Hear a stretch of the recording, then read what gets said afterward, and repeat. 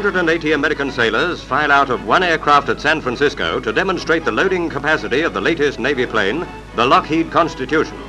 Crowds line up to inspect the giant aircraft and test its comfortable interior. Weighing 92 tons and carrying a record passenger load, the biggest ever plane takes off on a non-stop flight across America.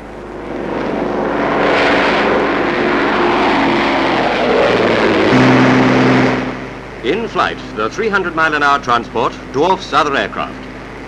It requires 2 extra engineers just to man its instruments. One of 2, built at a cost of £5.5 million, this flying double-decker lacks plenty of petrol. It eats up 5,000 gallons in 10 hours.